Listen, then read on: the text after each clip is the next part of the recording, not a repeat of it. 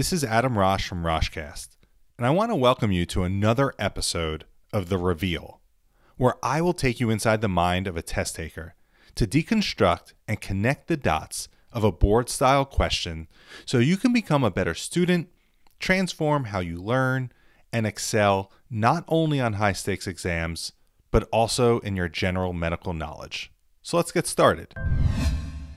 All right, we have a short question here. Which of the following is one of the most helpful signs to rule out testicular torsion? So let's take a look at this. It wants to know a sign to rule out testicular torsion. Let's go through these answer choices and see if we could come up with the correct answer. Answer choice A, presence of a bell clapper deformity. A bell clapper deformity is not necessarily something we're going to see that well on clinical exam, but ultimately it's going to result in a horizontal lie of the testicle. And so even in the presence of a bell clapper deformity, that's a risk factor for torsion, but it certainly doesn't it certainly isn't ruling out testicular torsion. So I am going to cross off that answer choice. Let's go to answer choice B, presence of Prensa, relief of scrotal pain upon elevation of the scrotum. So Prensa, that is more closely associated with epididymitis. The theory is if you lift the testicle that is affected, that has the epididymis attached to it, instead of having gravity pull down on the testicle, straining the epididymis, elevation of it will relieve some of the swelling and pain. However, this is not consistent at all with testicular torsion. It can be used in epididymitis, but again, not that sensitive and specific either. So we are going to cross off answer choice B. Now let's go to vertical lie of the testicle, answer choice D.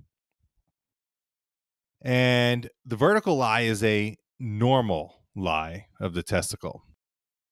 And even if you have a normal lie of the testicle, you certainly can still have testicular torsion. So the answer choice D is incorrect, which leaves us with C, presence of the cremasteric reflex. And the cremasteric reflex it's a superficial reflex, and it's elicited by just some light stroking of the superior and medial, or essentially the inner thigh in a male, of course, or in a man, of course.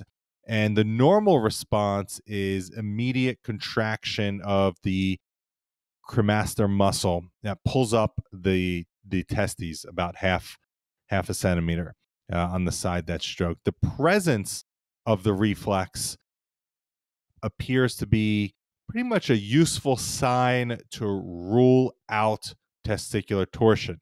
So if there is a cremasteric reflex, it is unlikely that there is testicular torsion.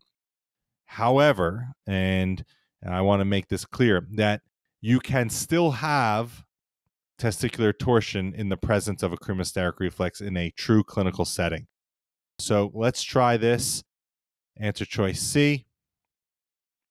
And sure enough, that is correct. The presence of a cremasteric reflex is a helpful sign to rule out testicular torsion.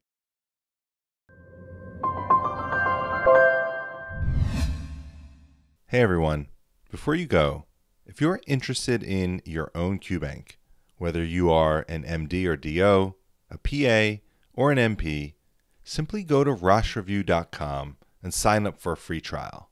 See if Rosh Review's content is right for you. Keep learning, keep working hard, and always have a sense of mission about your work.